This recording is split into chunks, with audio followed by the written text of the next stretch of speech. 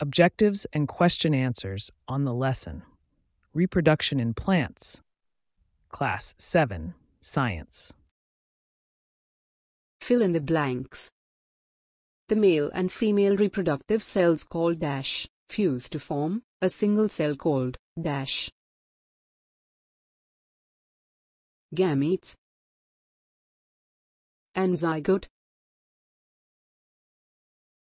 dash are microscopic single-celled or several-celled reproductive bodies that are mostly spherical. Spores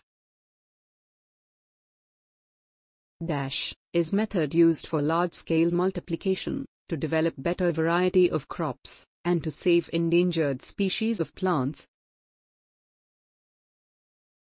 Tissue culture dash is the first step in the process of seed formation. Fertilization. The dash is the seed-bearing part of a flowering plant. Fruit. Write T for true and F for the false. Plants can only reproduce by asexual methods. False. An algae multiplies by the process of layering. False. The pistil bears the anther that contain female gametes. False.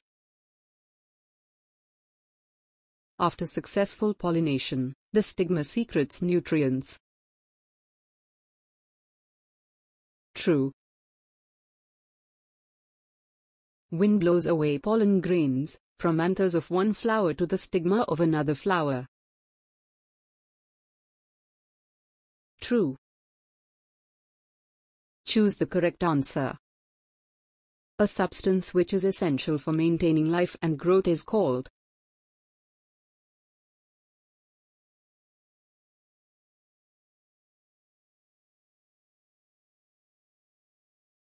A. Budding. In which of these processes is a young plant lowered towards the ground and covered by moist soil forming a layer?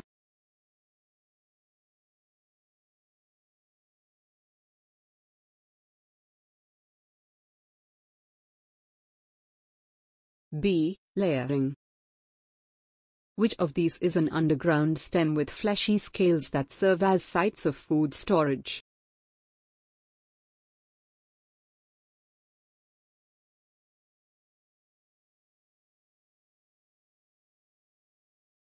B. Bulb. Which of these parts of a flower contain male gametes?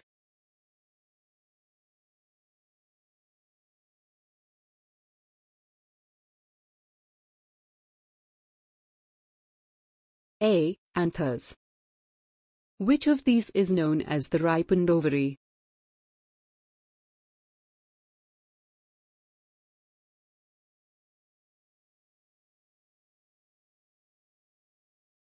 B. Fruit. Which of these is an example of a bulb?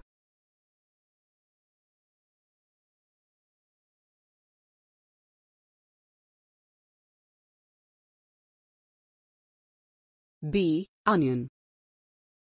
In which of these processes does the adult organism breaks up into two or more pieces?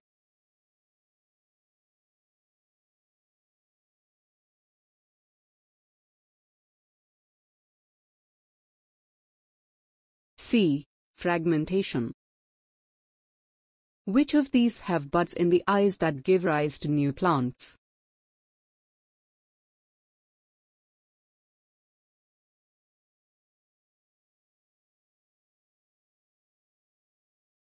B. Tubers.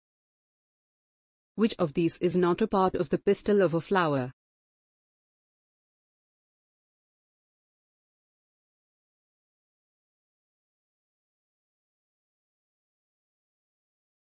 B. Stamen.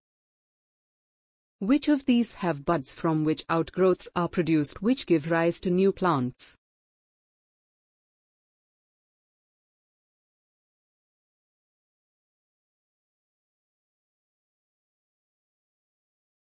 D. Both A and B. Give two examples of the following. Plants that multiply by fragmentation. Spirogyra.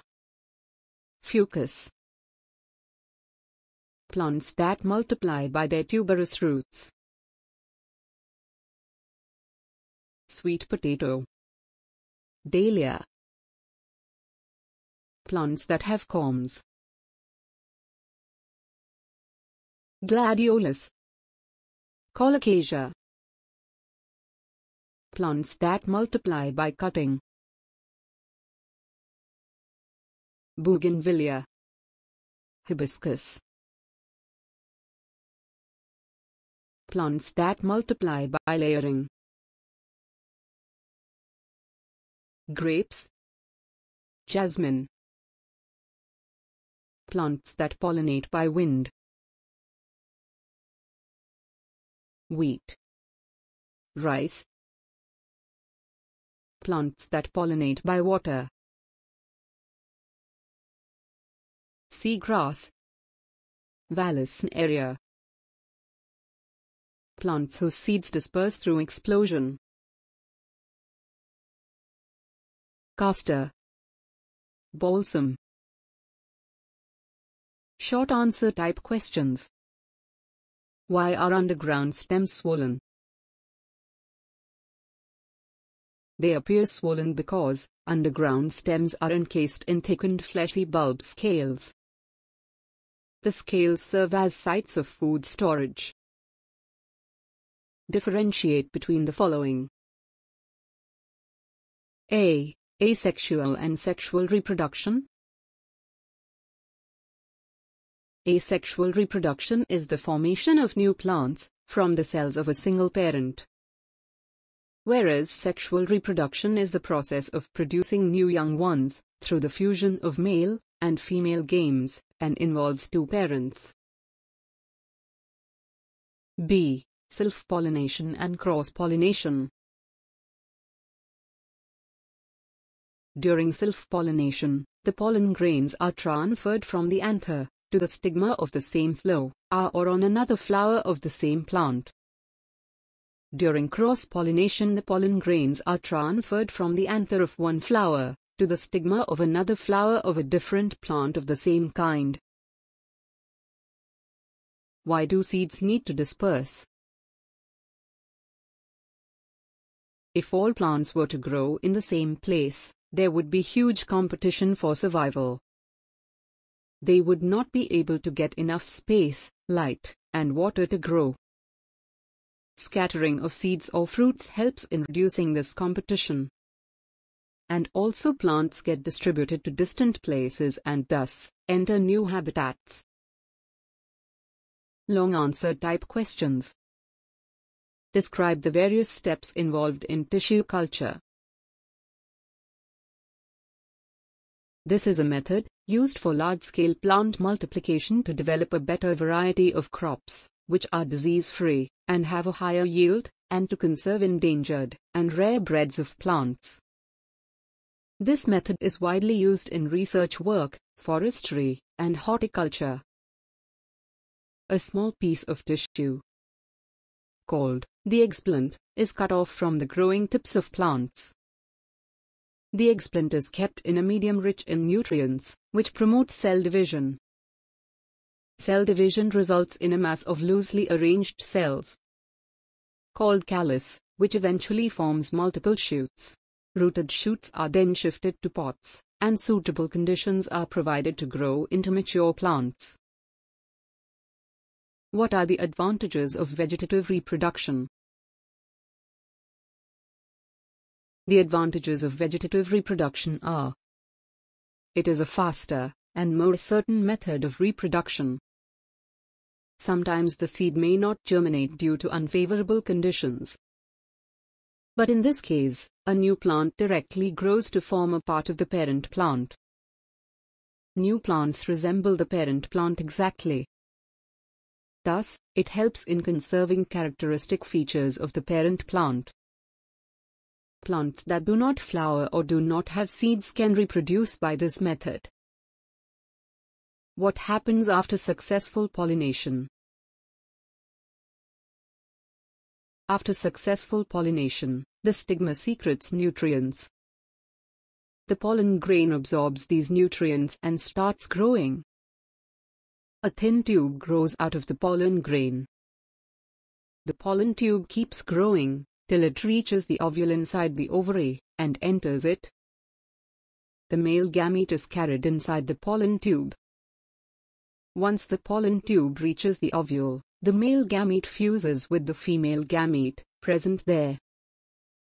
The process of fusion of male and female gametes is called fertilization.